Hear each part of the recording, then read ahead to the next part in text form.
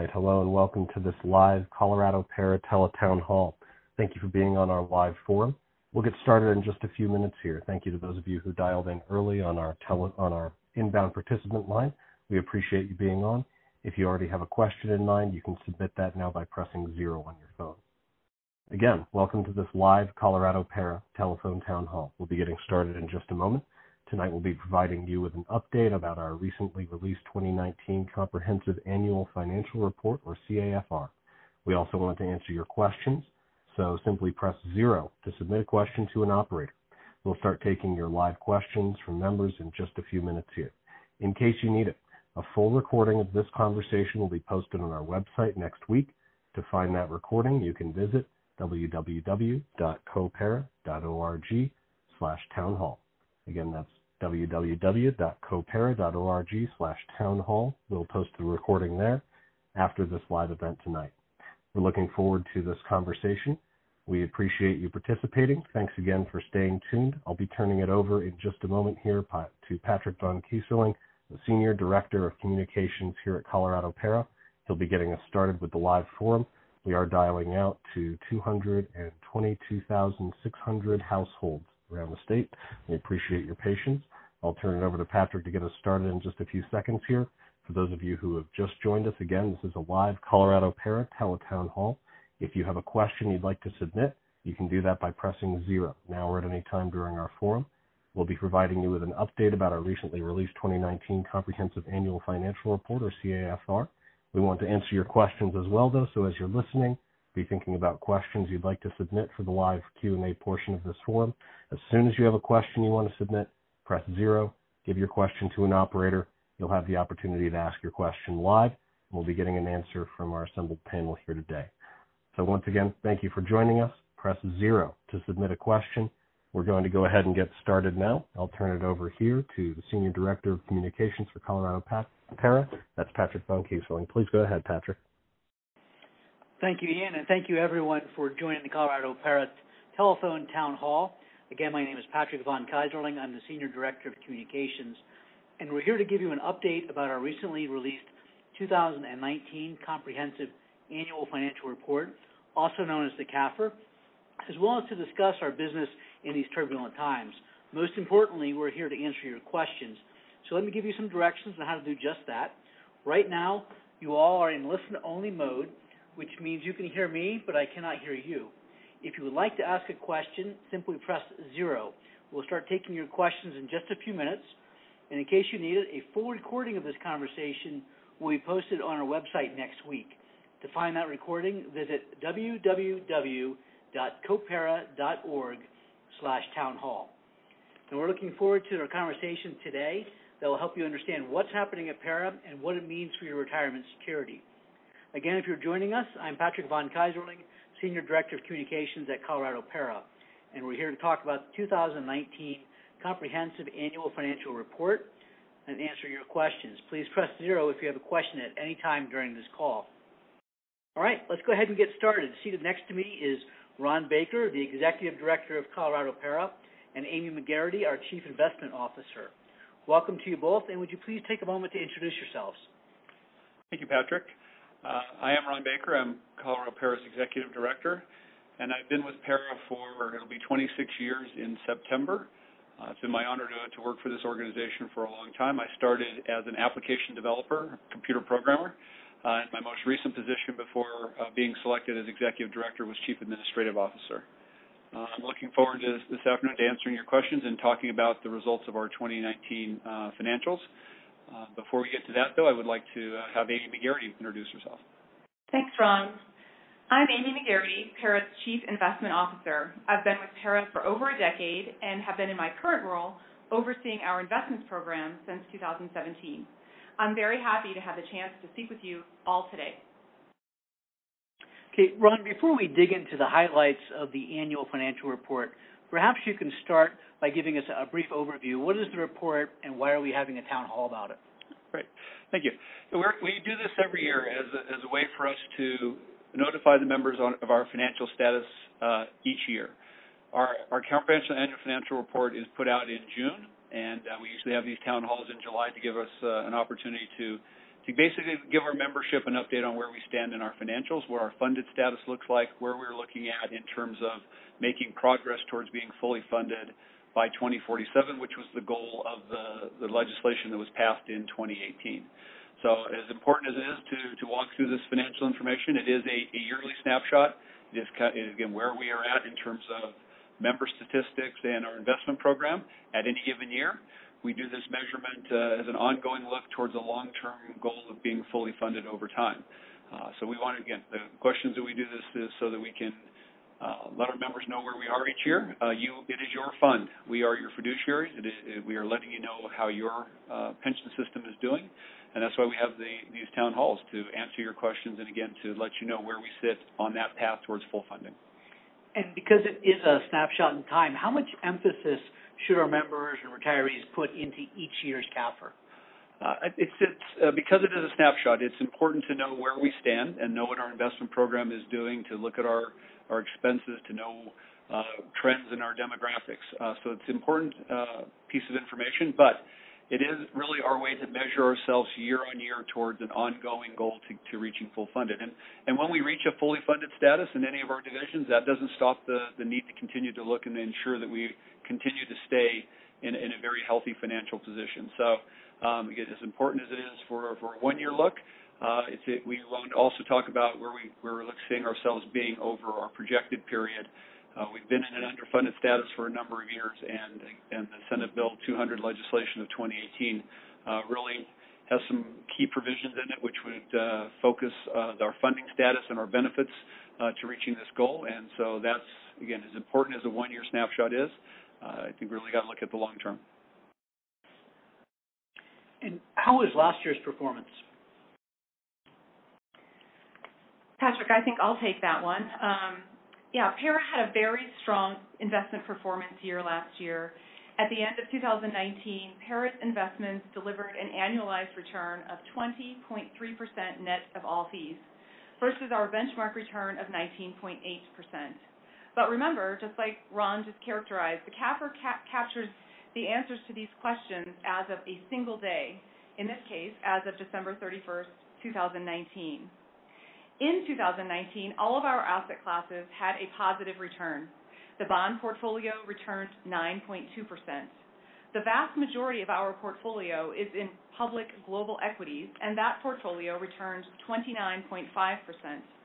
We were also able to make gains in our private asset classes, where our private equity portfolio returned 13.7%, real estate returned 8.4%, and the Opportunity Fund closed the year up 6.4%. Thank you, Amy. That's great news. I know a lot of members today are going to be asking questions about this year. So as a reminder, please press 0 on your phone to ask a question. And Amy, what can you tell us so far about 2020? The global pandemic not only has caused a significant disruption in investment markets, it has changed our everyday lives. PERA won't have official data about this year until the 2020 CAFR is compiled and audited about this time next year. However, we don't want to wait until next year to acknowledge that so many of the people responding to this crisis are PERA members. Yeah, absolutely. I think that's a really key element that we want to mention as your staff here at PERA. We know that on the front lines of this pandemic, there are a number of employees at the state that are working on the health end of this crisis. Certainly in the spring, our teacher members pivoted very quickly to doing remote teaching, and there's a lot of work heading forward towards the fall. So we very much appreciate the work of our membership, and all of us here at the organization are very honored to work and serve for this organization and the members that we do this service for. One item I want to bring to attention, as Amy mentioned, the strong investment year, in terms of how we measure how we're doing. We measure in one method is to look at how many years are each of our divisions looking at to being fully funded. How long will it take us to reaching that goal of being funded by 2047? And based on the strong investment markets of 2019, the state division is set to be fully funded on a projected basis in 22 years, which is ahead of schedule from the 2047 date. Our school division at 24, also ahead of schedule. Locals at 14, our judicial division at 12, and our DPS division at 11 years. all fantastic news, but we do want to temper that with the conversation of, as Amy mentioned, 2020 is a different year. And certainly the investment markets are volatile, what it will do in terms of our demographics and measuring. That's why it's important is to see a year and to measure where we are. We're having good news in 2019, but we do want to temper that a bit with we don't know what 2020 holds, and those numbers could move back to a little further back towards reaching full funding based on 2020. We won't know that until we measure everything at the end of the year in December 31st, 2020. And Ron, just for the benefit of some of our listeners who are newer to PERA, can you explain what fully funded means? Absolutely. By PERA being fully funded, it means that the benefits that have been promised, the retirement benefits and the benefits earned by our members who are currently in public employment and those who have left public employment but have left their accounts with PERA, that we have the dollars in the trust fund to pay those benefits on a projected basis at 100%. Being there doesn't mean we need to stop getting contributions, because every day our members are earning new service, and we need the contribution stream to fund those benefits as well. But the contributions that we are getting from our employers are really paying down unfunded liability. When we reach that state of being fully funded, the balance of the program, we are a very inexpensive retirement option. But that's what being fully funded is that on a basis we have the dollars in the trust fund to cover every dollar of benefits both earned to our retirees who are earning benefits today, and all future service that has been earned, all service has been earned by our members up to date. Thank you. And if you're just joining us, I'm Patrick with Colorado PERA, and we're speaking with PERA Executive Director Ron Baker and Chief Investment Officer Amy McGarity about our recently released annual report, which you can find at copera.org. And let's take a question from our audience. Our first caller is Richard from Aurora.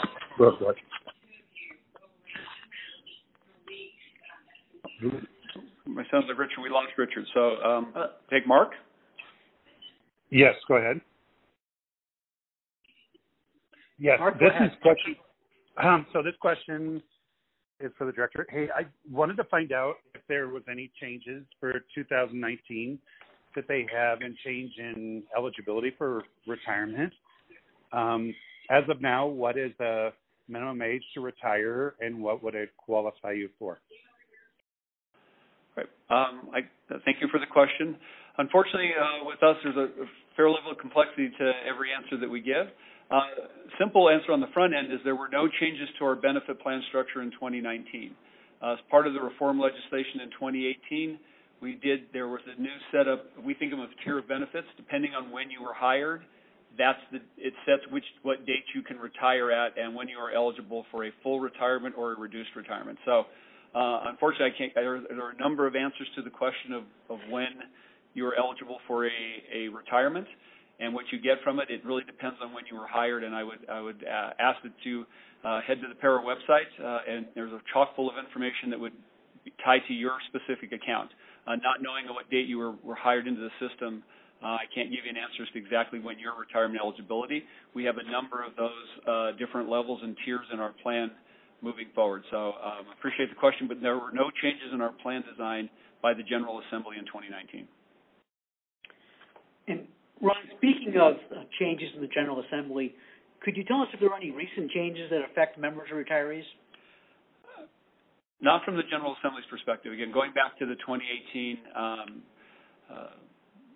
legislative reforms coming into the system, we did set up a new tier of benefits for those who were hired on January 1st, 2020. A fair number of changes on contributions coming into the system and modifications to allow us to be more flexible in terms of getting contributions in both from our members and our employers, and for us to have flexibility in our benefit structure in terms of our retirement benefits. And those were the big changes in 2018. Since then, nothing really has been moved forward from the General Assembly on a plan design perspective. Okay, thank you for that update. Let's take another caller question, and we're looking at Mark from La Junta. Mark, you are online with Ron and Amy. Hi, I was just wondering, as a new person to PERA, what your guys' plan is in order to get PERA back to the status that it used to be. I'm in the education field. Colorado's known for having some of the poorest paid teachers in the state. And in my short time in PERA, it seems like every year they keep requiring more and more money from us, but it doesn't look like we're going to get anything more at the end. And that's it. Thank you. Thanks for the question, Mark. And as we talked before about the benefit tiers into PERA, as folks have moved into the system, those who were hired before 2005 have a different benefit than those who've been hired post that. To your question of contributions coming in, every member's paying the same contributions no matter where they started into the system, with slight exceptions as to whether or not you work in law enforcement. In terms of the overall benefit, the benefit formula hasn't changed for any level of benefit inside PERA. It's just your eligibility for what date you could retire.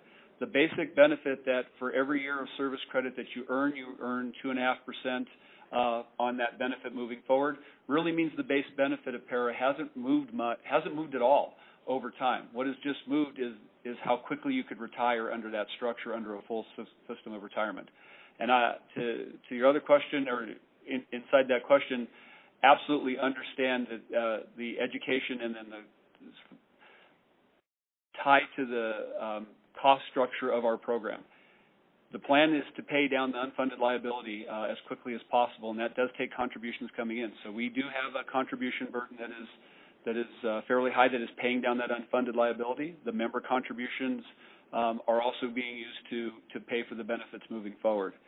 And I mentioned those dates of when we get to full funding. Last year, the school was at 34 years when we had a projected basis. Now we're at 24 years. So we are making progress. The good investment year market has a lot to do with that. We had a $30 billion unfunded liability, and that does take time to pay down. And that will take contributions coming in, a disciplined approach to the contributions coming into the system for us to meet that fully funded goal. Thank you. Okay. As a reminder, if you'd like to ask a question, please press 0, and you'll have an opportunity to ask the question. Our next caller is Jessica from Denver. Jessica, you are on the line. Hi. So you had just mentioned something about 2005 making some changes to retirement benefits. So if you were hired in 2004, are you more or less grandfathered into the previous retirement table, or does it change each year and you have to just figure out based off of where you're at with your 20 years, 30 years, 40 years type investment? You bet. You are grandfathered in. Your hire date will determine what benefit tier that you're in. And again, really what those get to is how quickly you can retire under a full service retirement.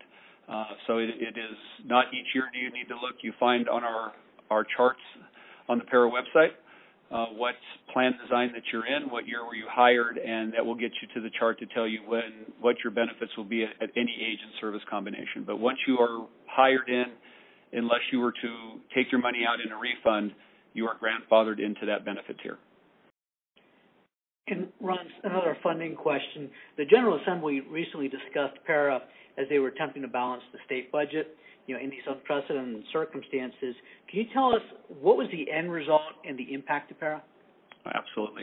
As I said, the pandemic has had a dramatic impact to the state's budget. Before the pandemic hit, the General Assembly was looking at a budget surplus. And coming out of when they reconvened after going into quarantine, they were at a $3.3 billion budget deficit in the state of Colorado. So to close that budget deficit, they certainly were looking for funding streams to close that gap, and PERA's funding was certainly part of it. The 2018 reform legislation had contribution increases as a part of that process going forward. And one of the items that we have inside that benefit is a $225 million direct distribution to PERA made every year. There were a lot of proposals put forth. A number of them would have undermined the work that was done in 2018 in terms of the discipline that I mentioned earlier. I have to say the General Assembly came together and really focused on keeping PERA as solvent as possible. We were able to talk and educate them on the effect of if not paying the contributions now, what impact that would have long-term on PERA. But they did need to make some modifications to close that budget gap, and the largest one was that direct distribution of $225 million. They suspended it for the 2021 fiscal year, so This July 1st, we didn't get those, but in terms of all the things that were being discussed, PERA came out of it probably as strong as we could have. The PERA board certainly let the General Assembly know that any reductions in contributions is not where they would be as fiduciaries, but understanding that the General Assembly had a huge task ahead of them. So we came out of it with some reductions in contributions, but not nearly the number that had been contemplated or considered, as they were just really doing a very thoughtful process about how to close a $3.3 billion budget gap. So it sounds like it was a one-time adjustment of the direct distribution. Is there a way for our audience to learn more and to stay informed about proposed legislation? Absolutely. We have a blog, an issues blog called PERA on the Issues, and I would direct our folks that want to know more about PERA legislation and really just PERA's take on broad pension issues to sign up for that newsletter and to come to that blogging and receive frequent updates on us as we give our take on current pension issues going on in the state of Colorado. Great. Thank you for that. And speaking of our website, let's do a polling question about the website. Ian, if you would please conduct our first poll. Sure thing, Patrick. First question for our audience, and you can vote on your phone. Have you enrolled in multi-factor authentication in order to access your PERA online account information at www.copera.org? Press 1 for yes, you have enrolled in multi-factor authentication on our website. Press 2 if you have not yet enrolled in multi-factor authentication on our website. Press 3 if you have not created an online account with PERA. Again, our question, have you enrolled in multi-factor authentication in order to access your PERA online account information at copera.org? Press 1 if you have enrolled in multi-factor authentication on our website. Press 2 if you have not enrolled in authentication on our website. Press 3 if you have not created an online account with PERA. Go ahead and vote now. Back to you, Patrick. Thank you, Ian. And as we tally those results, let's take a few more questions. If we could go to John from Frederick. John, you are on the line. Hi, I was just wondering, what is PERA doing to minimize the losses that, like 2018 when they took those big losses from the stock portfolios, what are we doing to minimize losing that type of money again? John, I'll take that one. This is Amy McGarity. Thank you for asking that question. The way PERA's assets are allocated is dictated by the Board of Trustees' Strategic Asset Allocation Policy. This policy is determined approximately every 5 years with the assistance of their external investment consultant. The objective of the asset liability study is to determine the long-term strategic asset allocation for the overall plan, which then leads into the actuarial assumed long-term rate of return, which is currently 7.25%. So as we think about the asset allocation for the plan, we think about it over a very long-term time horizon, sort of into perpetuity, but in general over a 30-year period. And the assumptions that the external consultant and the board uses to determine the asset allocation policy are designed to deliver results over that 30-year period. So in general, we are going to be invested in the markets during up markets and down markets and remain invested in the markets over long periods of time. So as you suggested, in 2018, the fund experienced a negative return, whereas in 2019, we experienced a significantly positive return.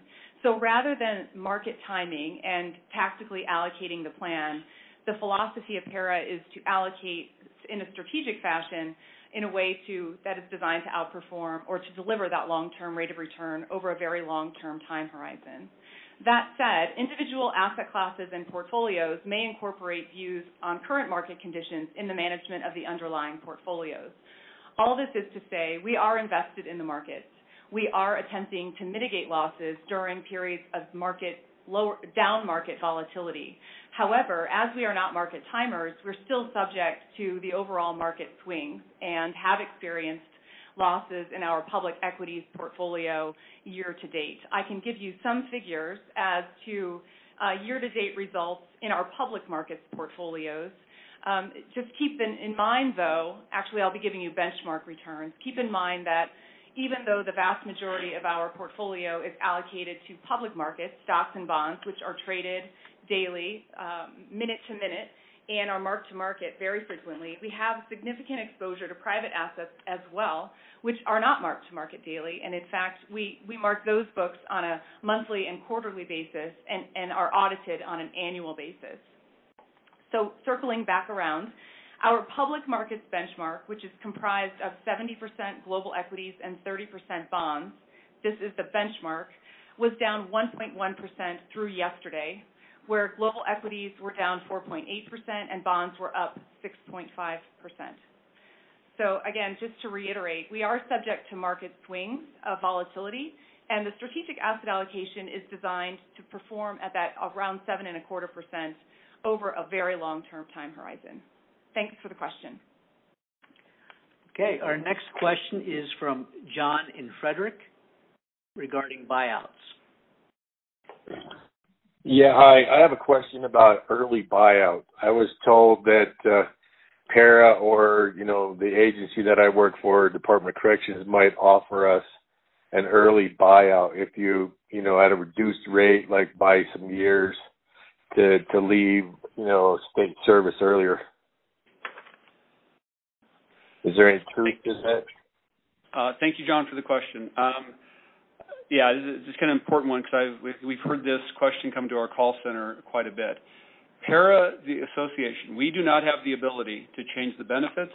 That is a General Assembly item. We do not have the ability to modify statute that would set the rate for purchasing service credit.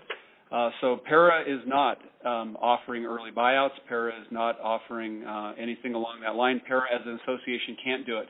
It would have to come from the General Assembly. So I think those, unfortunately, I think I've heard those rumors that PERA is offering. Now, you also mentioned that your employer might. That's obviously a different situation about what your employer might do. But the association, the PERA board, has no ability to modify or allow people to retire earlier or purchase service credit at a reduced rate.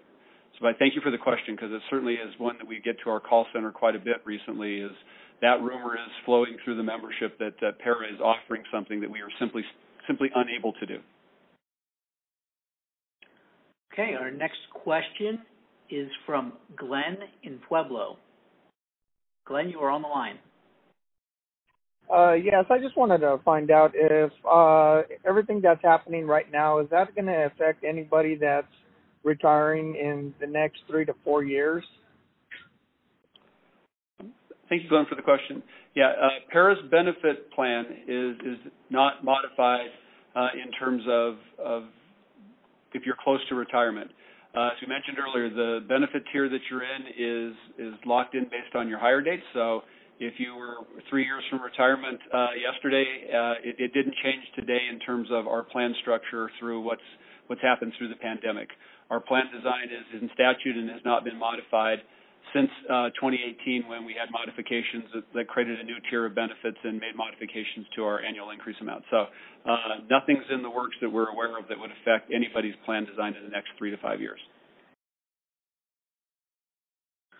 Okay, let's go to our next caller. And that would be Faith from Broomfield. Faith, you are on the line. Hi there, everybody. I joined PERA very, very late into the game. Only got about 3 years in. But I've worked all my life in the private sector paying into Social Security. You hear a lot of rumors at work, oh my gosh, this is not good, that's not good. How does this work between Social Security and PERA? Great. There is an interaction with Social Security and PERA, and as you described being a late bloomer to PERA, it may mean that you've worked enough quarters in Social Security to not have necessarily your Social Security benefit affected as dramatically as somebody that has less quarters. So your individual circumstance may be a little less affected than what you hear from most folks. But there is an interaction between a public pension system and Social Security. There is a reduction in Social Security for time spent in a public pension system. PERA's benefit does not get reduced, but we do have members that certainly had work in Social Security that when they go to get their Social Security, there is a reduction that's put in place that's done at a federal level. It's a Social Security provision, not a PERA provision. So being in PERA, you'll never have your PERA benefit reduced by having worked in jobs outside, but there is a potential depending on how many quarters you had in Social Security to have a reduction in your Social Security. So as you framed it, a late bloomer to PERA may mean that you have enough quarters inside there to not be negatively affected, but there is a potential for it. I would advise you to certainly work with Social Security on that end of it to find out whether you have enough quarters in which the reduction is not nearly as dramatic for folks who have less quarters. Okay, I believe our first poll tally is done. And that question was if our audience had completed the multi-factor authentication on our website. Ian, do you have those results? I sure do. Yeah, thank you, Patrick. So we asked if you've enrolled in multi-factor authentication on the PERA website. That's copera.org. And for 39% of you, you said yes, you've enrolled in multi-factor authentication on our website. Great to hear. 37% of you said you have not yet enrolled in multi-factor authentication on our website. And 24% said you have not yet created an online account with PERA. So that's the results of our first poll. Back to you, Patrick. Thank you, Ian. And if you have not yet enrolled in these enhanced security features in order to access your PERA member account online, simply go to www.copera.org and click member/retiree login to start that process. And here you'll also find a fact sheet and a video to help guide you through the process of the multi-factor authentication. Okay, and we may not get to everyone's questions today, but we're going to get to as many as we possibly can. So with that, we'll go back to our live questions. And our next question is from Lisa in Durango. Yes, I was just wondering how and why did PERA become underfunded? Thank you, Lisa, for the question. That it goes back over a long period of time now, actually. PERA has only been fully funded, over 100% on a basis 3 years in our entire history.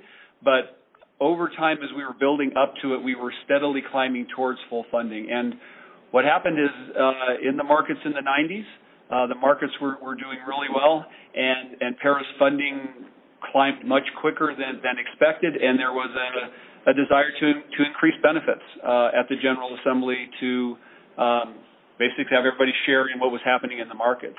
And when the dot-com bubble burst, those benefits were basically more expensive than the dollars we had coming into the system.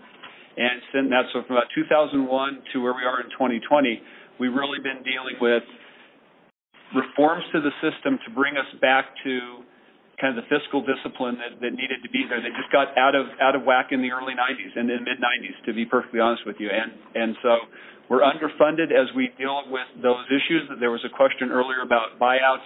At one time, PERA sold service credit. There was in our statute to sell service credit at a discount, kind of a buyout kind of an idea. That was expensive. So it's a number of things where kind of in effect the benefits were enriched to a point that they were more expensive than the contributions coming in. The contributions were reduced in that same time frame. Again, the markets were doing so well, there was money wasn't put aside for a rainy day in effect. And so PERA's been underfunded and been really, as an organization, working with the General Assembly to chip at that stone. And we really think and hope that the reforms of Senate Bill 200 in 2018, with its ability to have us move contributions and benefits based on our funded status, will put us on a path of closing that gap. But it's a long history to the underfunded that we have. We've been able to pay benefits all the way through that stream, but we certainly don't have the amount of money in all the trust funds that we would like to have to ensure that we have every dollar covered for every benefit that's been promised so far. But it really kind of ties back to a time in which the markets were doing really, really well and the benefits were enhanced accordingly. Okay, so Ron and Amy, the financial report that we're discussing tonight is full of numbers and charts, and while that's a lot of important information to share, it only tells part of that story. PERA is an organization really staffed by the people who do so many things, and this year's CAFR's themes were membership, partnership, and stewardship, trying to capture some of that sentiment. Can you share your thoughts on what those words mean, the people behind these numbers? What do they mean to the PERA organization? Gotcha, Patrick. Thank you.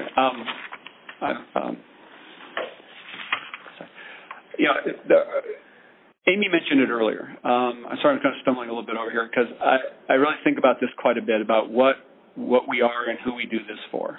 And at the end of the day, we are an association for the public workforce of the state of Colorado, and that is a very important thing. It is the people who are, as you all know, you're the members out there doing it. You're working for the state of Colorado. You're in the school districts. You're our rogue judges. So it really kind of the glue that keeps the state of Colorado going. And that's who we do this for, and we're really the association for those folks. So those words really speak to how we think about who we do the work for and who we want to be be partners with, and we are stewards of your dollars. So it's really important to this organization. It's important to the board that you elect and the appointees that are set by the governor's office, that we take care of the folks who do good work for the state of Colorado. So that's what we think about this a lot. That is really the sort of North Star that brings the folks to this building every day, is that we're doing work for the folks who do the work for the state of Colorado. Great. Thank you, Ron. And we have one more question before our next poll. Lauren from Loveland, you are online with Ron and Amy. Yes, hi. Thank you for taking my call. My question is regarding the retirement plans through Voya that we can access through PERA. And I participate both in the 401k and the 457. Due to the instability right now in the markets, I wanted to remove all of my money from the market.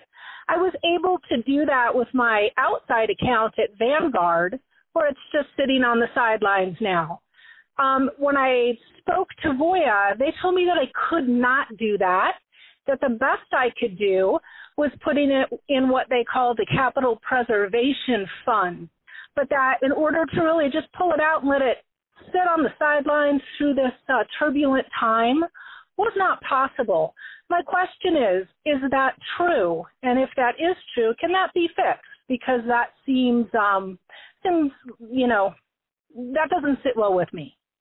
Thank you, Lauren. Thank you for the question, and I understand your frustration. And really, because you're an active member and you've joined our plan as an active member, you say put it on the sidelines, which I assume means to take it out of those accounts and move it into something else, and then they'll come back into the market.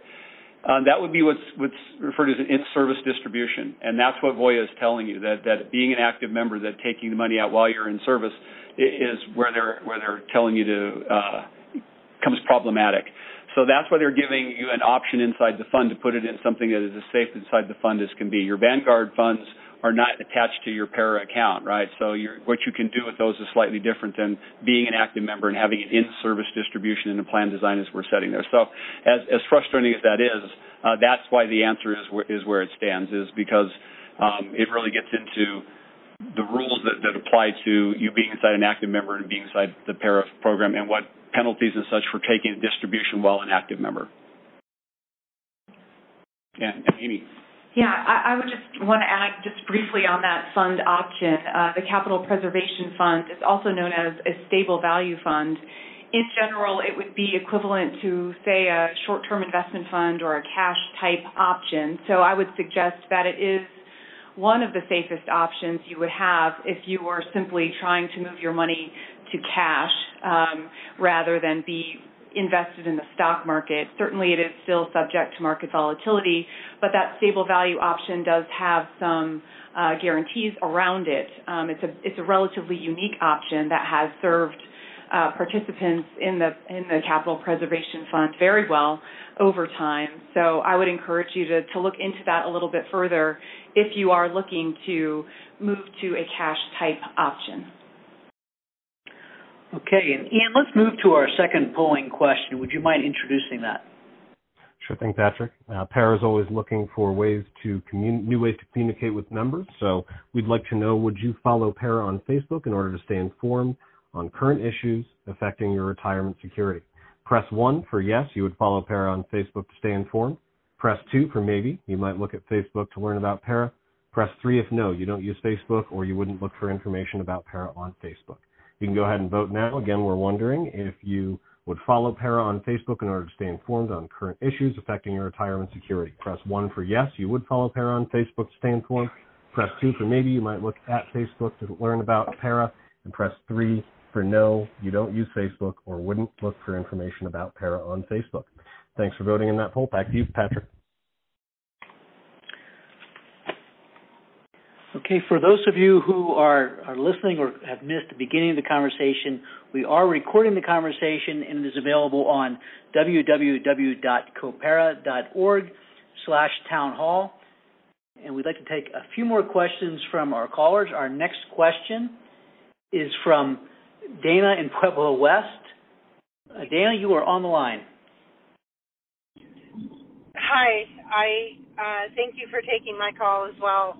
I hope I can remember the exact question, but my question was kind of like the previous lady, wanting to know what PERA is doing in our PERA fund to protect our money in this volatile time by placing it in safer options rather than the stocks and bonds and things that are traded daily that you normally do.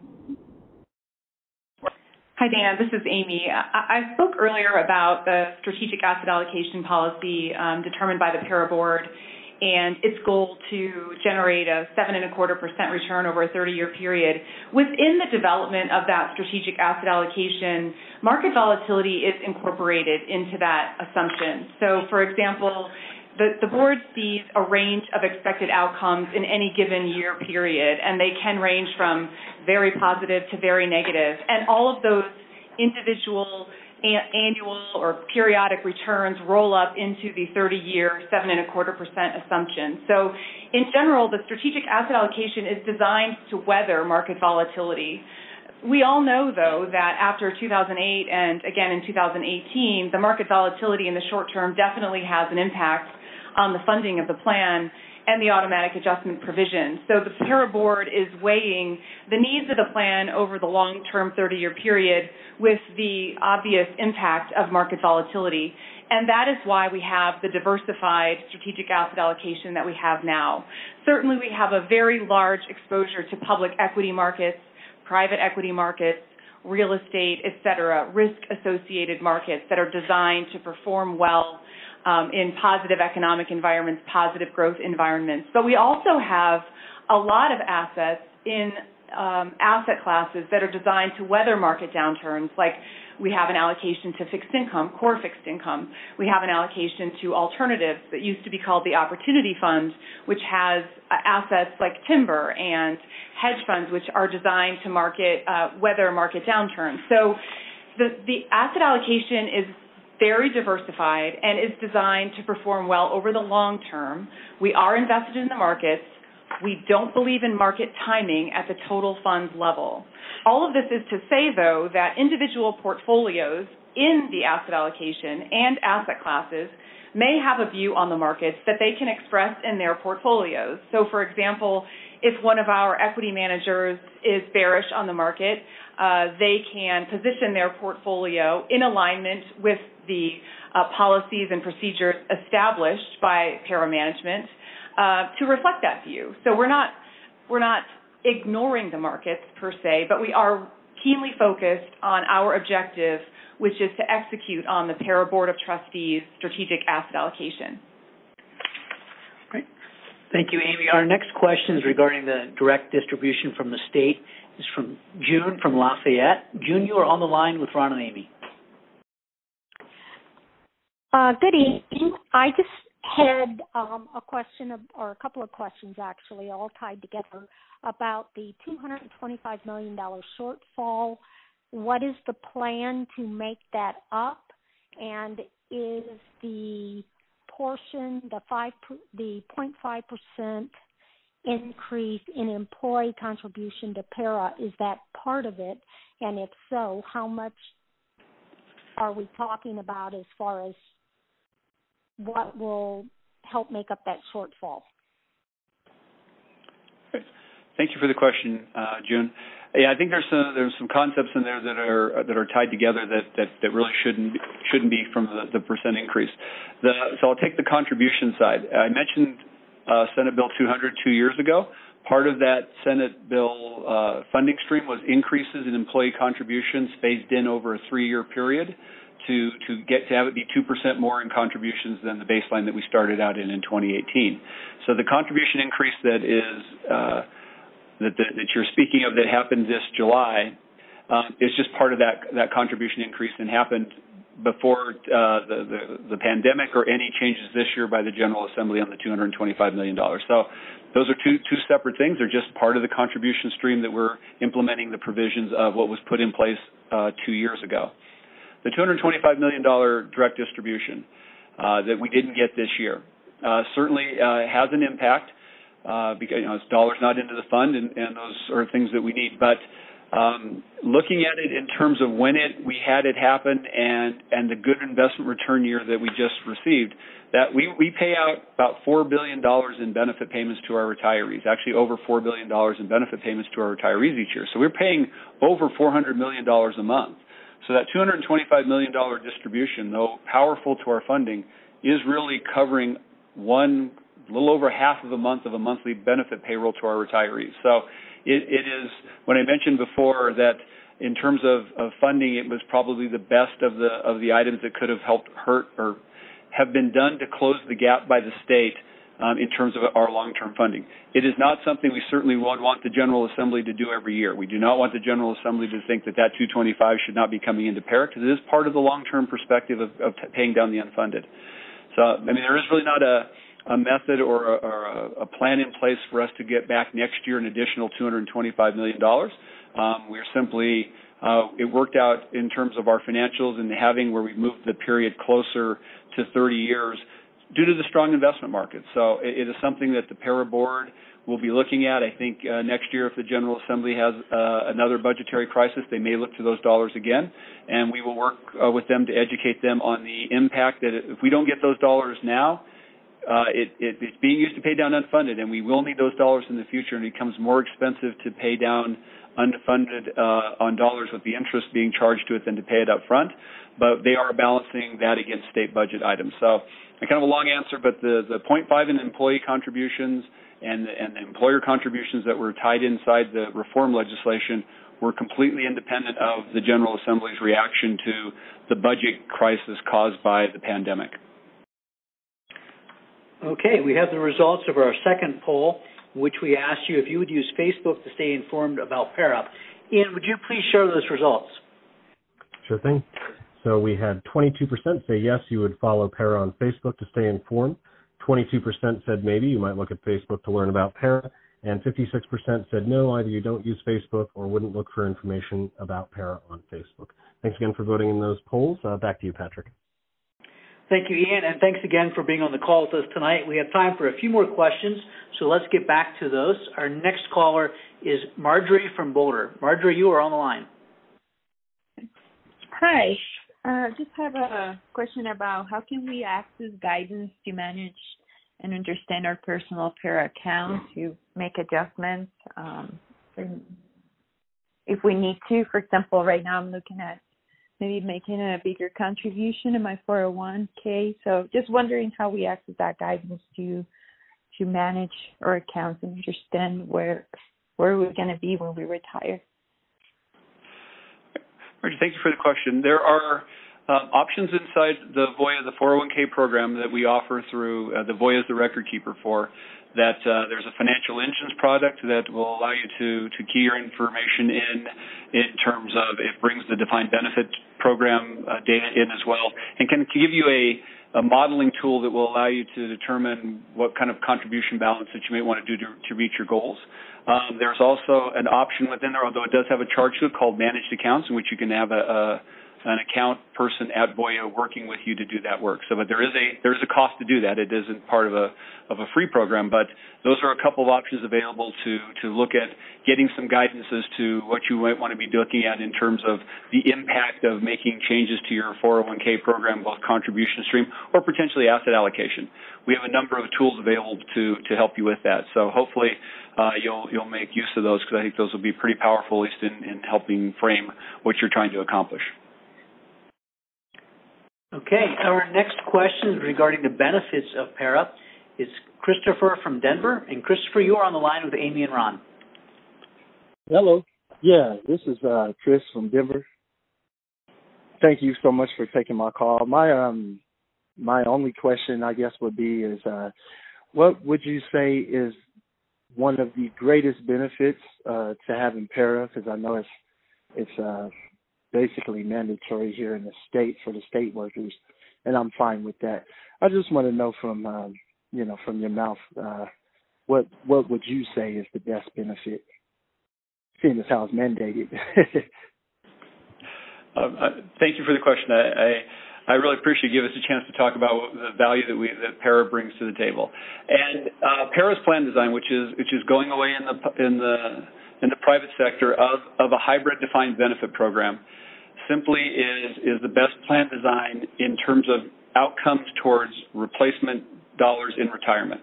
So yes, you are mandated as being a state employee to make those contributions, and those contributions are going into a fund that we're managing professionally and working towards a benefit. And back in 2014, the General Assembly asked that very question: Is the plan design that we have in place for the state workforce the best one out there?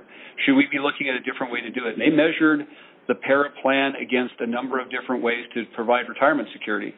And what it came out to is that this plan design that works really for whether you end up working for state employment for 1 year, 5 years, 10 years, 30 years, that however long that you've worked here, you work on PERA employment, that the benefit that you receive for the dollars that you put in is better than any other plan design out there, dollar for dollar cost-wise going in. So, yes, we are increasing contributions, but the value proposition in terms of what PERA is doing as a savings and driver towards retirement security works across all lengths of service credit. As long as if you were to work 5 years and leave your money in PERA, you sound young on the phone, so maybe a number of years before you'd be benefit eligible. But we, over time, would provide interest and matching dollars on those contributions and annuitize them at retirement to give you a benefit that you cannot outlive. And that is a very powerful thing. It may not feel like it to somebody that's first starting out in public employment, but as you get closer towards retirement, to know that there's a benefit there that will be there every month for you that you cannot outlive is a very powerful thing. So that's what I say the value of PERA is. It really is, everybody will reach a retirement eligibility age, hopefully, knock on wood, and you want to be in the best position to have income in retirement.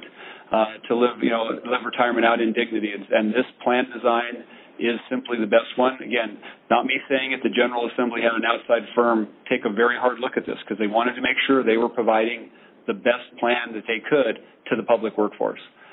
So that would be my answer, is there's a value to this. Even if you are in public employment for a very short window of time, there is value to being in PERA. Thank you, Ron. Our next question is regarding furloughs, and it's from Sharon in Fort Collins. Sharon, you're on the line. Good evening. I work for a university, and we are fortunate that there have not been furloughs.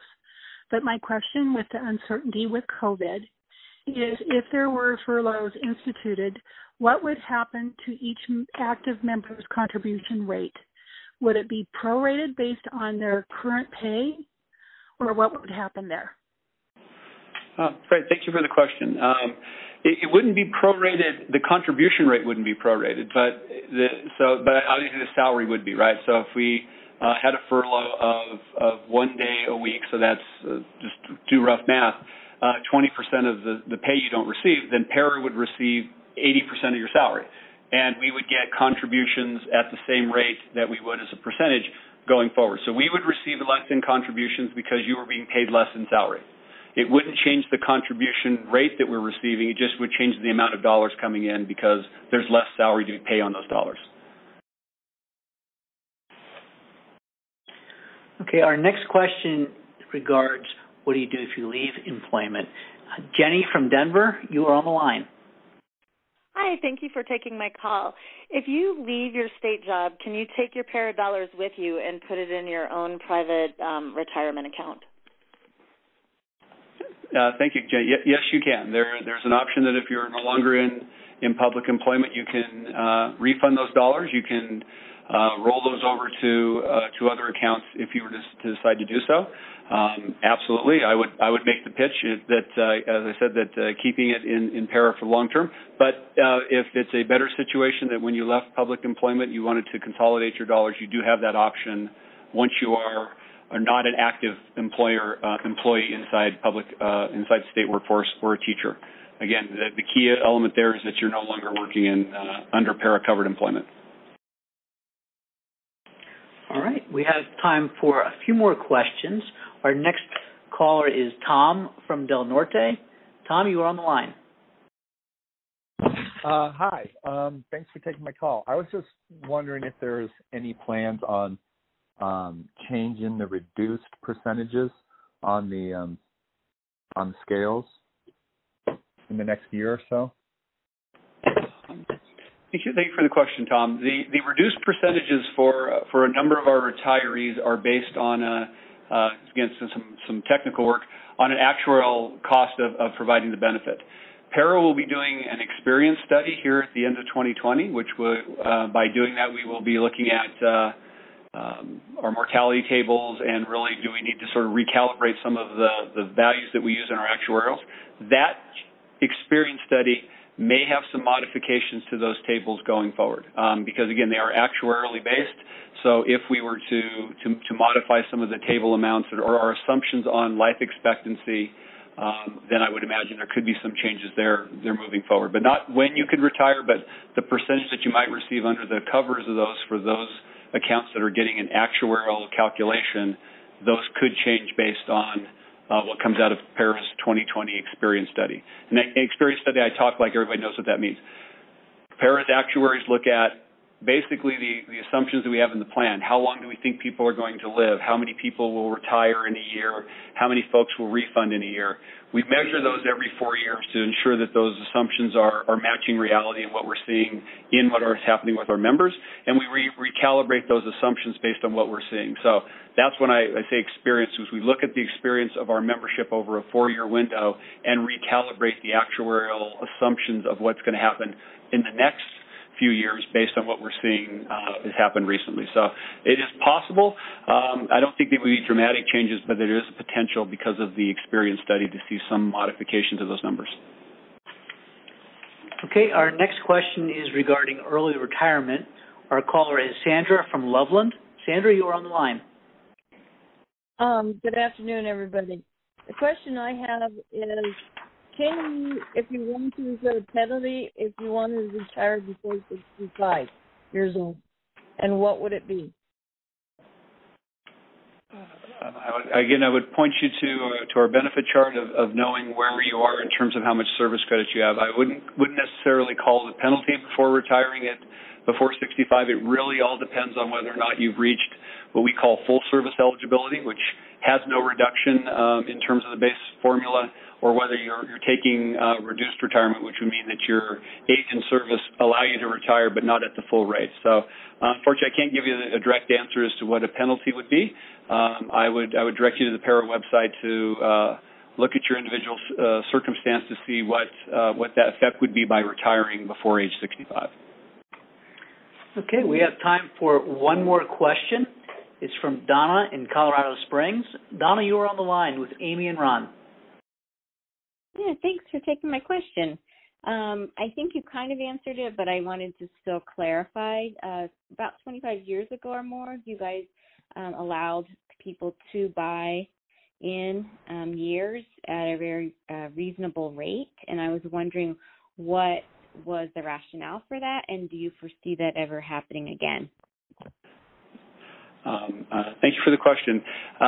The rationale for it at the time was it's sort of a history lesson, but there was a desire to modify some of the state workforce in terms of who'd been there, and was there an opportunity to, if we used PERA as a vehicle to have them retire, would they leave so a new administration could move in a different workforce? And so modifications were made in statute to have PERA allow purchases of service credit as I love the way you framed it, as a reasonable cost. It was at a pennies on the dollar cost, and it hurt us actuarially long term. And we were still feeling the impact of not getting the dollars that we truly needed to pay for the service that was purchased. And the statute has been changed to say it's now an actuarial cost, which means we calculate what we truly believe it needs to be to cover the cost of that benefit. And I really don't see the General Assembly moving back and really until we close the unfunded liability doing anything that would make changes to the system that would exacerbate the unfunded liability hole. So that's the rationale for why it was done 25 years ago. We're kind of rolling in that window, 1995, that mid-'90s window when things were overpromised and probably not paid for as well. And certainly lessons have been learned over time. There was nobody to blame. It just kind of was an irrational exuberance, I believe was the term that's been used broadly for that. And I think there's a more sober thought about making any modifications to the PERA plan design that would increase unfunded liability. And with that, we must conclude our telephone town hall. If you have questions about your account, please contact us at 1-800-759-7372, or for general information, visit us online at www.copera.org. And thank you for joining us, and good night.